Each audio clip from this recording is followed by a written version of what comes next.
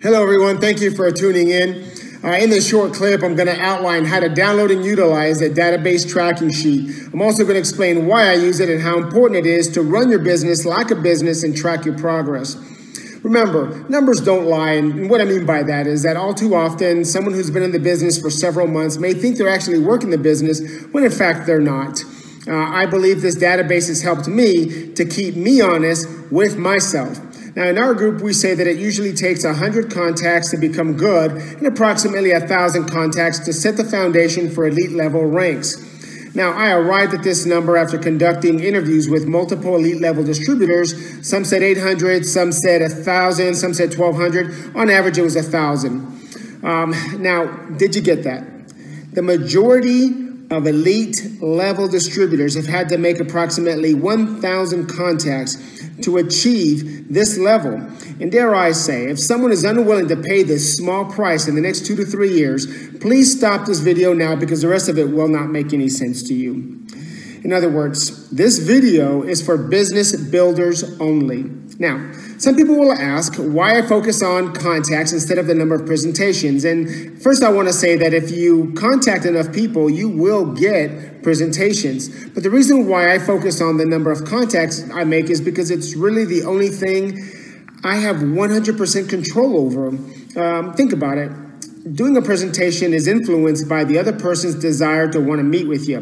Enrollments are also subject to the prospect's willingness to join your team. And whether or not a distributor actually does anything with the opportunity is also up to them. Therefore, the only thing you or I have 100% control over is the number of contacts or initial contacts that you make, period. So my focus is typically 10 to 20 personal contacts per week for the first 2 years. That's what we've done to go Pro 5 in the first 6 months, and now moving on to Pro 6 and beyond.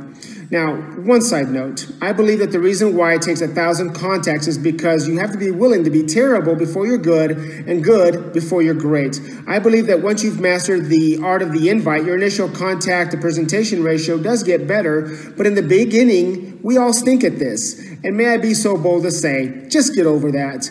Go for the numbers. Just like everyone else, I constantly tell myself I am not that special. If it takes the average elite 1,000 contacts, what makes me think I can do it in less? So with that, let's get right to it. All right, let's go ahead and get started. So first thing you're going to want to do is on your Facebook page, you want to type in Legacy Life Pro. Click on it. And over here in the search bar, you're going to click database, or you're going to type in database. When you do that, it's going to bring you up every module that has the word database in it. Look for this right here in the middle where it says database tracking sheet. Click on it. Click on it again. You wait a few seconds for it to finish loading up. Takes a while. You see where it says working.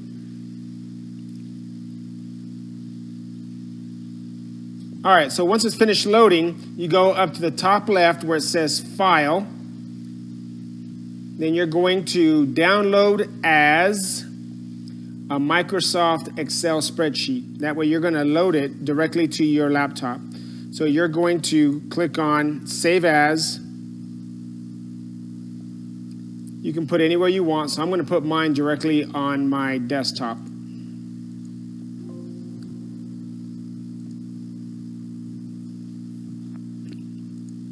And then I'm going to open it up. Okay, so now the next thing you're going to want to do, top of the sheet where it says Enable Editing, click on Enable Editing. All right, so now the first thing you're going to want to do is in cell A2, you want to enter the date that you are launching your business. It could be your enrollment date, but if you've been in the business for 2 or 3 months and you really haven't done anything with it and something's happened and now the switch has been flipped and you are absolutely sure you're going to build your business, then today would be the day you want to put on here, enter into this box. So for this example, I'm going to enter March 1st, 2019 as my enrollment or launch date. And if you notice, cell C2 changed. It now says 2.29. That's because March 1st was the date that you enrolled or launched. B2 has a formula that will keep track of today's date. And so this will automatically calculate how many weeks you've been in the business. Cell D2 will calculate what your average number of contacts is per week. And I'll explain that here in a little bit more. And then E2 will estimate the day that you're going to reach your 1,000th contact. Remember, that's the goal, is that you want to get to 1,000 contacts as soon as possible. All right, and then F2 gives you the average number of presentations per week. All right, and then all along here, these formulas just simply calculate and track the data that you enter. All right, now the first thing you want to do is you want to enter 500 names. Before you do anything else, you want to enter 500 contacts here. Now, the reason why you want to do that is simply this. If you go and you contact maybe 10, 15, 20 people, right? And let's just say you get 2 or 3 no's or 5 no's right off the bat. If you only have a list of about 20 people or so, psychologically, it really messes you up. And you start to think, wow, I'm only down to 18 or I'm only down to 15 or 10. What if those people say, no, I'm out of business? And what happens is people tend to shut down. If you have a names list of 500 people, then what will happen is you will become bulletproof. If somebody says no, it doesn't matter. You know you've got 499. Now, before, there will be some people who say, well, gosh, I don't know 500 people. And I'm going to challenge you that, yes, you do. If you look in your phone contacts list, or if you look on your Facebook page, I am sure that there are over 500 people there. And even if you don't, Facebook allows you to have up to 5,000 friends that you can reach out to. So my suggestion is, if you don't have a whole lot of contacts on your Facebook page, or you don't have a contact, or you don't have a Facebook page, question you need to ask yourself, do you really want to build this business or not?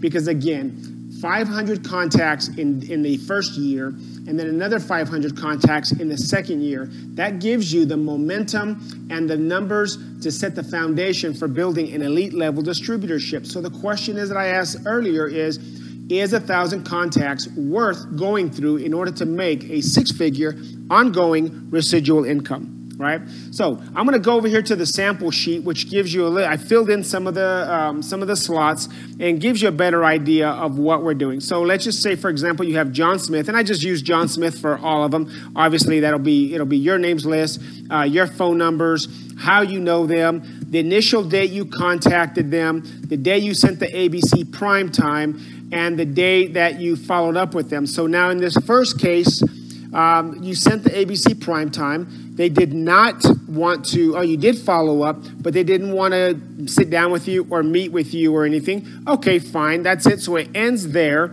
And now you're going to come over here to B4, and you're going to put the next follow-up date. So let's just say he says, no, I'm not really interested in the business. Great. You don't mind if I follow up with you in about 6 months? He says, well, yeah, sure. I don't care. Whatever. And so you put 6 months from now, you're going to follow up with him. Same thing happens on the next line here. You go through, you've entered your information. You contact him on the 2nd, send him the ABC prime time on the 2nd, follow up with him.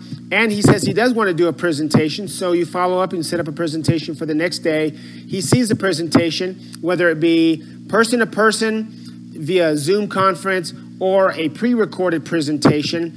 He says he's not interested, and so then that stays right there. You follow up with him. You set this date over here on B5 as your follow-up date for 6 months from now. Okay. Next one would be John Smith. Again, you enter the information. You contact him on the 3rd. He sees the ABC primetime on the 3rd. Do the follow-up on the 3rd. He wants to see the presentation, so you set up a meeting. You do the presentation on the 6th. You follow up with him on the 7th. Another follow-up on the 9th. Another follow-up because he's got a ton of questions on the 11th. Maybe you certainly are going to do third-party validation way back here, right? You finally do a 4th follow-up, and on the 15th, he enrolls as a distributor. Congratulations. And you do that over and over and over again. Sometimes you're not going to get past the ABC prime time. Sometimes you won't get past the initial contact. It'll look like maybe something like this. You send them the initial contact, and they never respond back. Okay, whatever that is. Your goal is to get through and do 1,000 quality contacts.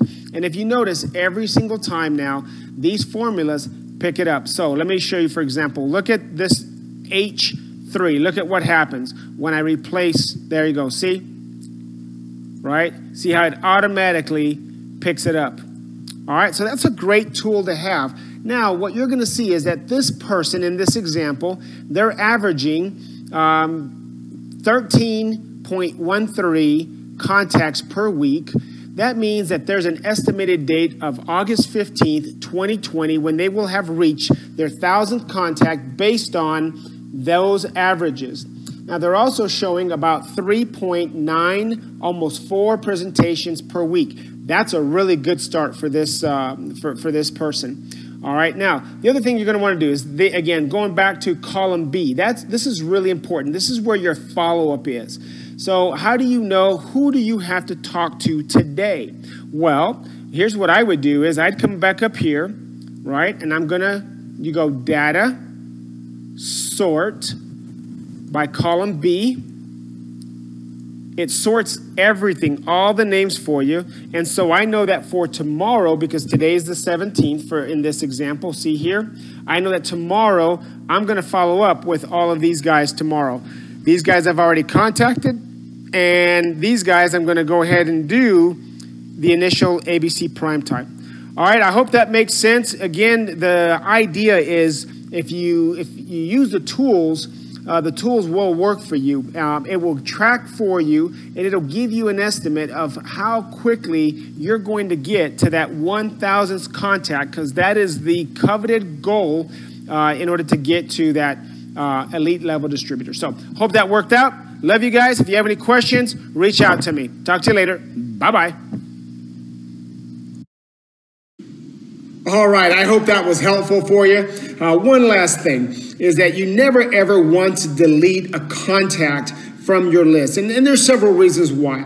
One of them is that you never know if a year from now or 2 years from now, or like me, 3 years later, they might come around, they might hit what's called high noon, as I did. Another reason is that, let's just say you contact 700 people and you've deleted 200 of them. What's the tracking system going to say you actually did? Only the 500 that are still on there. So you never want to shoot yourself in the foot by deleting one of those contacts, all right? All right, so anyways, guys, thank you so much. I hope that helped, and we'll see you guys at the top.